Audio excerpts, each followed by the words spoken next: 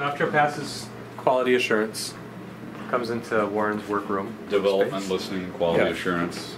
So here, Warren, you can explain it better than I can, what you do. This is Warren Gill. He is in charge of Sonic development. Sonic development and new product quality control to make sure everything that leaves here is as good as the next product. After it's measured, you listen to it. Listen to it, check the functionality, make sure it falls within a very narrow window of sonic performance.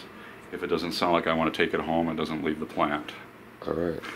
We have a reference 150 SE we use as our baseline amp in here for everyday use, where we test reference preamps and phono stages and all the other products. And then over further here we have a reference 6 as our preamplifier we use as the baseline in the room as our reference. And we have a CD6 CD player and a vintage VPI turntable. TNT. I owned one of these just like this, and it's got the 3 pulleys. It's a very sweet sounding table. Yep. Very dynamic, good. The flywheel. And it doesn't have that thin, hard acrylic tonal balance. It has a very natural, even tonal balance. Yeah. And we have a Grado statement cartridge on there. Okay. Which is about 0.5 millivolt output. And what vintage is that cartridge? Oh, that's running on probably 6 years old. It runs perfectly. Yeah. Never had a hiccup or a flaw. Very sweet and... Never vomited? Nothing? No. Super great in the mid-range. Yeah. That's where it's super great. Yeah. In my opinion. Yeah. It's effortless on vocals. And currently we have the Magnapan 20.7s in here as our everyday listening speaker. A very high resolution, fast, dynamic, great depth in the room. And an assortment of RPG diffusers. Yep. Both have them myself. Yeah, they work good. They make the room disappear more of the boundaries of the room. That's the idea. And various ASC tube traps as well, and some vintage Magnaplaner timpanis over in this corner. Let's see. For low resonance absorption. Right. Occasionally hold court in the speaker position, and we play them. Okay. And a vintage AM2 radio. I noticed that. Probably the best sounding electronics in the place, but I'm Hey, no. So here David will take the finalized product and he'll put the skin on. So whatever colors the customer's ordered for the front panel, the side panel. Because they have a choice. They have a choice of silver or black. Exactly. Yeah. Looks a lot better with everything on it. Our customers think so too. And where are all these panels all made locally? Not all of them. Some of them are outsourced, but some are made locally. Yeah, we try to make as much metalwork locally. Whoever has the best expertise, we go to. Mm-hmm. Right, and so these some processes. I mean, for example, like these knobs. They're not plastic. No, this is actually machined aluminum. It looks like plastic. We've been accused that they're plastic. Right, People are like, oh, those cheap plastic knobs. Right. Like, well, if you feel them, they're actually. You can feel they're cold. That they have some weight to them. Oh yeah. But they're made so nicely that people think they're plastic. You pay a penalty for making something nicely. But this is a good example. I mean, this is a process that's not even doable in the U.S. This is a dual anodized process where it's black and where's that done? This is done in Asia. Can't do it here because the skill set or the machining or the we can't find a supplier that does dual color anodizing. So now when the design team at Sonus came up with this kind of look, right? You then have to go and execute it. It's right. It's like they say to you, "Here's what we came up with." No, they're very adept at sourcing vendors to work with. Oh, really? So it's not they don't just say, "Here's a nice looking thing, and take it and make it." They have accumulated knowledge in developing, Sonus Faber products, products they design, and so they have a list of key vendors they work with and tend to work with that have been shown to. Yeah, I mean, because we get some parts. Results. For example, that's great. Some parts come from Italy. Some of the little metal parts. Those are the ones that taste good. The badges, some of the badges do. Yeah, I see. That's interesting. Again, we you try think it was just a matter of, well, here's a nice looking thing that you figure it out. Right. Yeah. Well, I mean, it's a combination of things. It's sourcing the appropriate skill set, like I say with this knob, sourcing the ability to finish it like we want, and also maintain a cost structure. You know, the thing about metalwork is it doesn't directly affect the sound quality, right? So, you know, we could theoretically spend $1,000 just on, you know, these panels or what have you for the chassis. Yeah. To real no sonic benefit. So it becomes this balancing act. But people who spend the kind of money that these things cost want something that has a certain aesthetic. Right. Well, exactly. And we're trying to give it a newer aesthetic, you know, right. Keeping in mind the old look of audio. I like the look. And in the case of the side panels, where the transformers are bolted directly, there is a sonic benefit. It acts as a massive kinetic energy sink. So you don't get a buzz. No. Yeah. It deadens the vibrations. Yeah. Plus, it looks good. Yeah, it does looks great. And you don't see any screws because it's screwed in from behind. How does that work? They're hidden. See the tabs in from behind. I see. I like the color of those caps. They're so beautiful. Those are proprietary. It's a shame that they have to be hidden. So, and you'll notice too. So those. Well, the cover is the standard color is a clear acrylic cover, so they really aren't hidden. So this is the phono stage actually, right? Right. So and you'll notice that the gold caps in there are different than the gold caps in the Ref 6. So yeah. And you'll find, you know, if you look at another product, the caps are different yet again. So you know, we do a lot of proprietary parts that are actually not just specific to audio research, but specific to a given product. Right.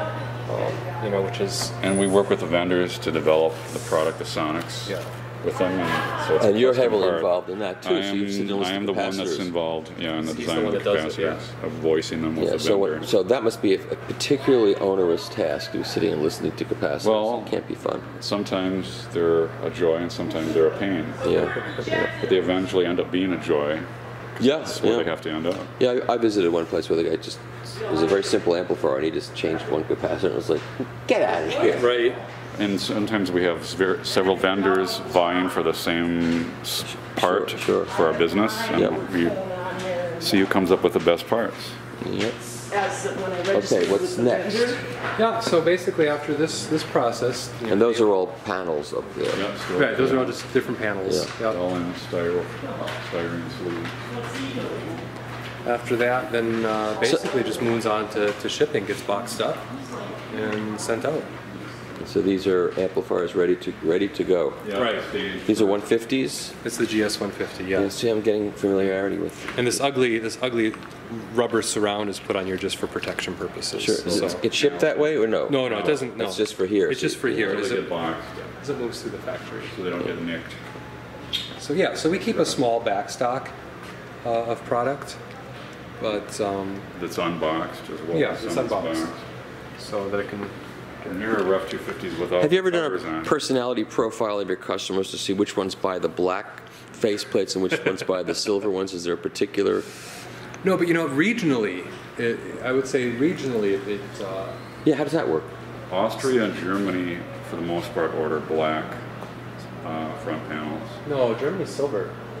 I see German orders that are black, but really? Austrian orders almost, I would see, almost always black. Let's not fight over this. No, and then Poland is also majority black panels.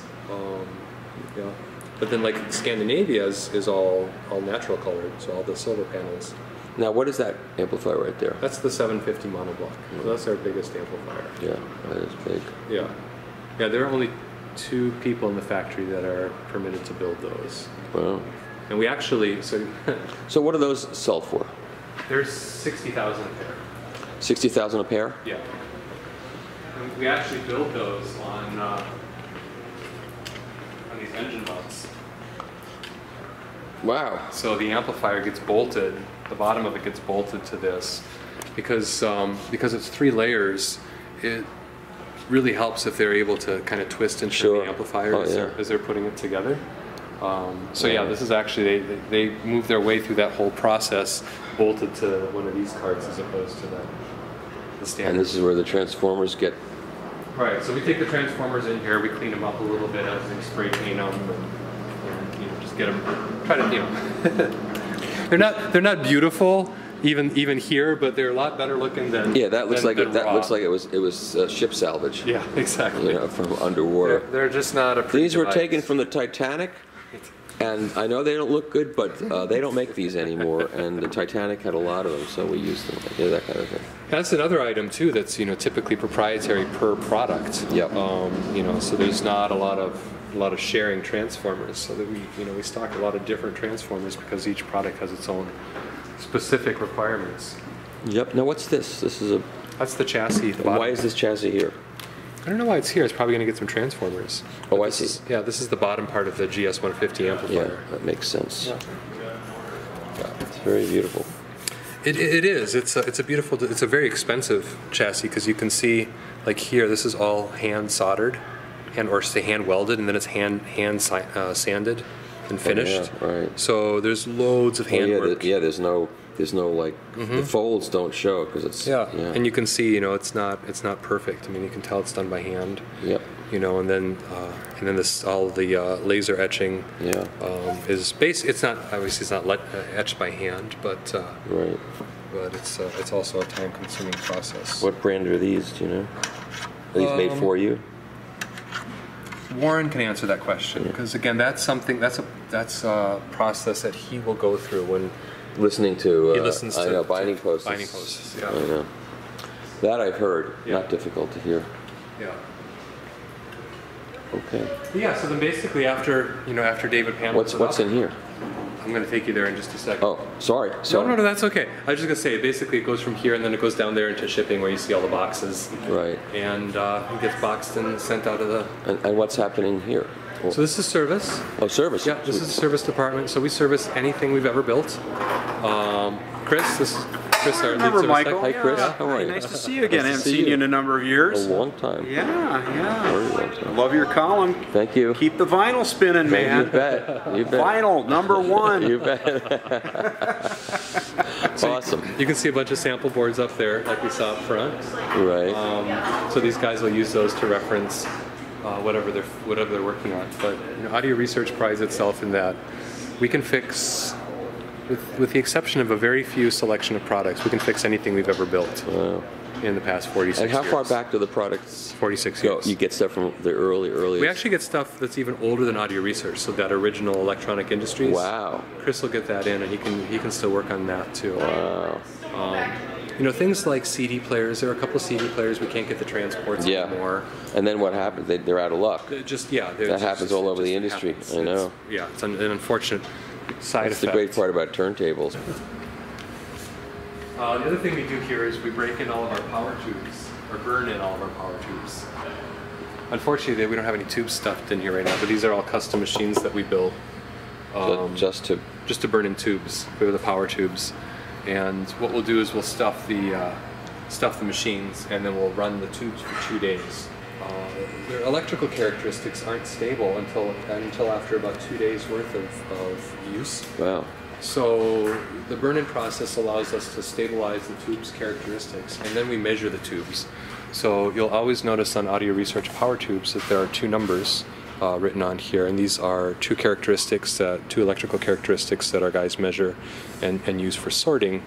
And the idea here is that you want to match the tubes. Well, you want to match set, right? Yeah.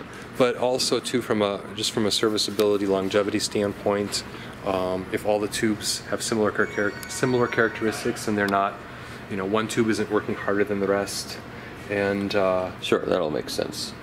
Yeah. And also, too, they do have different sonic characteristics, and Warren will choose which tubes go into which products. For example, like these tubes might sound better in one amplifier, whereas these tubes will sound better in another, and he'll make those determinations. Wow, that's a lot of work. It is a lot of work. I thought you sort of sits around and listens to music all day, and that's the end of the job. I was going to say that's a job. Well, that is my job. What am I talking about? So, and you can see, we already buy these tubes pre-sorted. So we spend extra money with the manufacturer, and then after we get them, we sort even further. Again. Yeah. So. Campaign. Okay, this is one of the. That's the big sound room. Yeah. So can we get a light on it? Sure. Do they have lights in here? We do. We try to keep them a little more subtle because fluorescents are so horrible. Okay. This is one of the listening rooms, and let's see what's in here right now. So we have. This is Alan Perkins' RPM turntable. You'll notice the looks. This was designed in the 1990s, and everybody copied this. I'm not going to mention the brands that copied it, Ficard, Clear Audio, but that was his look in the 1990s, and it's still a wonderful turntable. And a current triplanar arm. Right, current triplanar arm, which is another Minnesota product. You got a Lyra Scala in there, Lyra Scala with cartridge, and then you have a Ref 6 here. Is that Ref 6 preamp and a Ref Phono 3 phono stage on the right. Yep, that's the phono. That's the Ref 6. And that's the CD9 CD player above that. Above that, okay. Is that currently in production? Yeah. Shows you what I know. I don't know.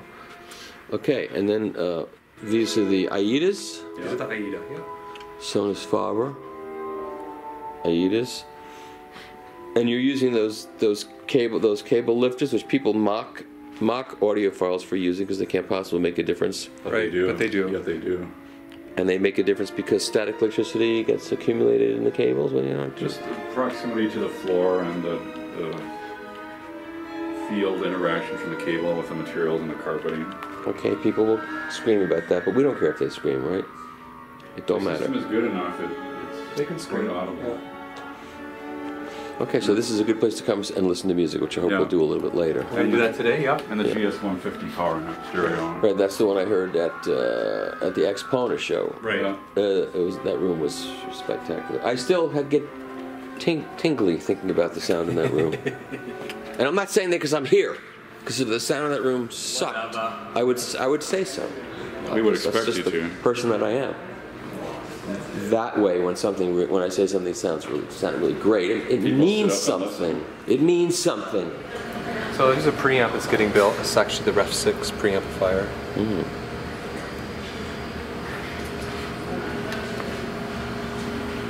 So what they'll do is they'll get the order in, and she'll grab a chassis, and then go over there to the board. So you don't keep inventory per se. We do keep some. But for the most part, if someone orders something, then you build to order. We keep unfinished or incomplete chassis typically. So this doesn't have any metalwork on it. Right. So we'll build it up, and finish it to this point, get it through all the testing, and then keep it unfinished. And then when order comes in, then we just put the panels on it. Because otherwise, it's usually a 3 to 5 day process. Yeah. To build something. Wow. And that's it's like a whole week to build a piece. That's essentially. Right. Well, again, just what we went through over there, you consider the whole board process. Oh, yeah. At least, it doesn't surprise me at all. That's a day, right? Yeah. And then, this is pretty quick, this assembly process here, but then it goes to the quality assurance guys, which we'll get to in a minute. And then after that it goes to the listening test and et cetera, et cetera. Since we're here in service, let me bring you over to another space. This room is an accountant's nightmare. Because these are all parts for products we don't make anymore. Wow. So we keep a stock of parts, everything you can see from transformers and circuit boards, the front panels, chassis parts. Wow. And then individual components, so that when we do get a 30-year-old piece of equipment in here, we've got the things to fix it. These are things that people do not consider. No. No, and D120, now that's old. That's why I say this is an accountant's nightmare. Sure. This room mostly just sits here. Look at this. All this inventory, which they hate. They hate stagnant inventory, but but it's it's for our customers.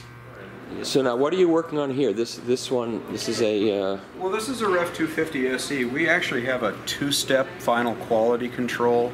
Basically, the QA department. This is new. This is a brand new product going out to a customer. The QA department does their full checkout. Warren listens to it. They panel it, and then basically I check everything again and do a full second QA checkout to make sure that nothing was missed. It's just a two-step process that we've instituted to try to give the customer the very best possible product we can. Okay, so that's inventory there for all the current products. Current product. So, current product inventory. Current circuitry, okay. All the metalwork and stuff.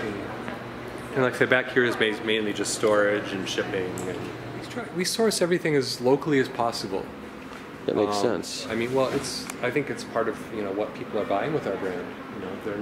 They're not buying a $50 widget. Right. This is an investment, hopefully a long-term investment. And you tell people to keep their boxes. Yes, we do. I save every box. Yeah. And people just don't appreciate what it takes to do all of this. Right. It just seems like it's a finished product. There it is. Yeah. Okay. Are these all empty too? These are all empty. Well, no, these are actually finished product, but they're not sealed up so that if so what we do is we keep a minimal stock of paneled finished product at certain voltages. But for example, if we have a 230 available and an order comes in for a 120, we can just pull it out of the box. Ref phono.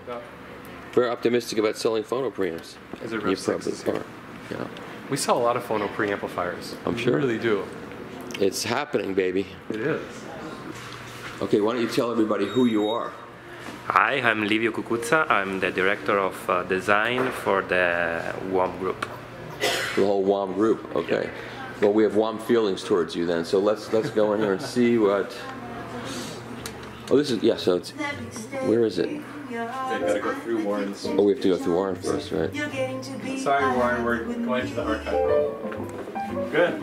I used to think your love was something. Where do we go? Here, right here. Oh, that's what I thought. Yep. I was just moving the cart. This was the first place that I visited when I arrived here in audio research 3 years ago, and for me it was like a dream came true, because I was always a big fan of audio research. My father has a shop when I was a child, and so I grew up surrounded by audio research gears. And of course, when we started to work together on the new products, I took inspiration from some of these beauties. The first product that I really used to create the inspiration behind the new product was the SP1. In fact, you can see that some of the elements of this product are reinterpreted in the new line of amplifiers. The knobs particularly. Yeah, the knobs in particular, the black window that now we are using for the display. Right. And the tube canyon was introduced in the GS. I love that expression, the tube canyon. Yeah. It's very colorful. Yeah. You could call it Tube Valley. Like Death Valley. You get stuck in Tube Valley, you never come out. Okay. Yeah, so you can see that everything starts here from audio research, and everything restarted here for the new GS line, and now for the new reference line. So this was the main inspiration for the preamplifiers. The other inspiration came from the really famous D79. Yep. So we used the 3 meters, 3 meters as audio research done in the past. You just integrated the meters a little more cleanly into the look. And yes, we tried to create a match between this philosophy and a more modern and clean design. Right. Another things that I really loved from the past of audio research was the use of flat chassis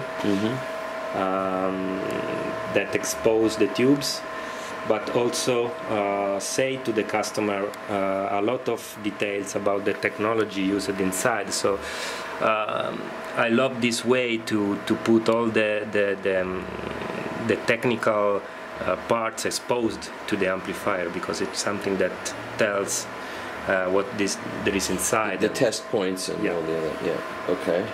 So our mission was to recreate this sort of technical style that was... You're not going to bring back the Dymo label tape, though, are you? No. This is a little bit too much, but yeah, because that has its own aesthetic. There are Dymo label maker connoisseurs that would probably like seeing that. But let's not listen to them. We used a lot of labels of the past on the top of the unit, all the warnings, all the graphics that they used in the past. Right. Now are not so functional because we don't have to put all the labels on the units. But I really like to use some of that because. So people don't kill themselves. Yeah, it's always a good thing. It also reminds to the past, to the story of the gold. How often do you? That's I've never seen anything. No, that was a special edition we did for Taiwan. The Taiwan's like for the Asian market. Yeah, they love that. They love that gold. But you also notice like the hole pattern in the top panel of that chassis. The little round holes is something else that Livio took as inspiration. Yeah. In the new products. You copied it. Let's be Absolutely. honest. This is the design.